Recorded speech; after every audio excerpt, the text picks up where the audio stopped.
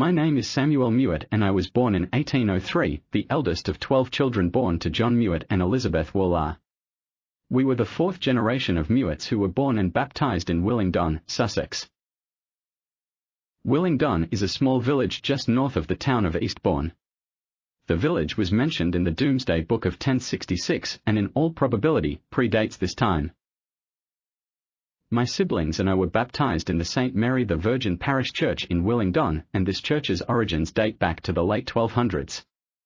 There are many Mewett graves in the churchyard.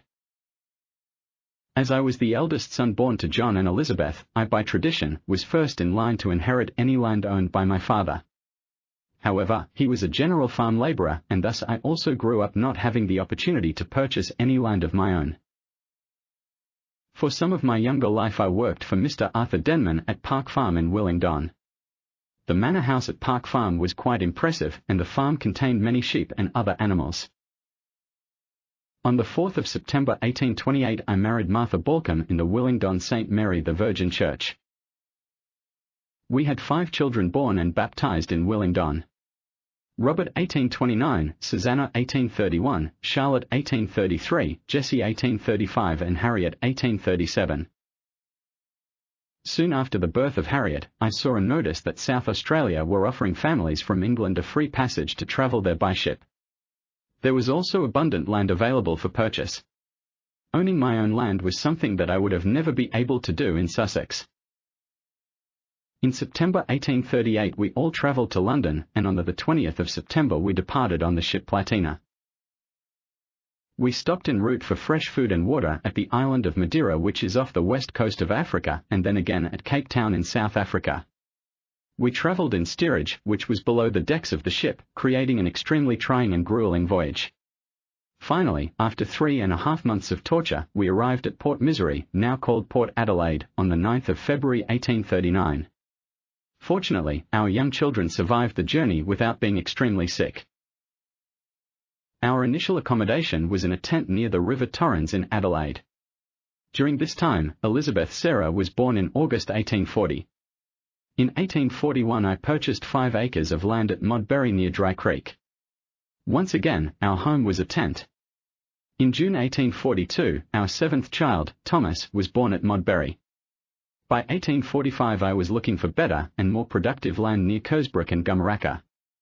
Although I didn't sell the Modbury land until 1846, our 8th child, Ruth, was born near Mount Gould, which is between the towns of Kersbrook and Foreston.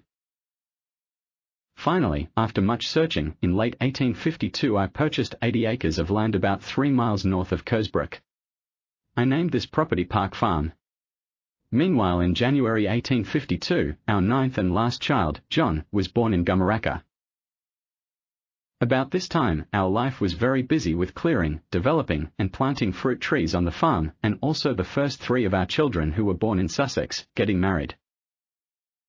Robert married Eliza Rebecca Manser in June 1852 in Gawler. 2 boys and 6 girls were born to Eliza and Robert. Susanna married David Parker in March 1851 at my residence in Gummeraka. 5 boys and 7 girls were born to Susanna and David. Charlotte married Thomas Barber in February 1852, also at my residence in Gummeraka. 14 children were born, 8 sons and 6 daughters. By 1856 we had built our cottage at Park Farm, this being a painting of it. This same year we had 2 weddings at the farm. Son Jesse married Rhoda Giddings. They had 4 boys and 5 girls. And daughter Harriet married James Doman. 12 children were born to Harriet and James, 5 sons and 7 daughters. In 1860, also here at the farm, daughter Elizabeth Sarah married George Parker. They had 3 sons and 8 daughters. By 1864 the orchard that we had planted was bearing fruit. In that year, we entered a 20-pound batch of our apples in the Mount Pleasant Agricultural Show. While they didn't win a prize, they rated a mention in the South Australian Advertiser.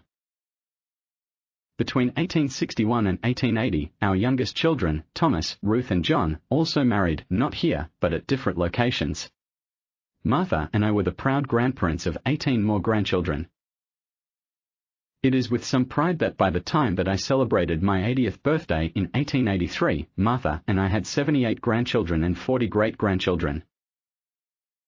With the assistance of a couple of our sons, our life continued at Park Farm, where our main living was made from the sale of fruit, principally apples. Thank you for listening to the story of my life.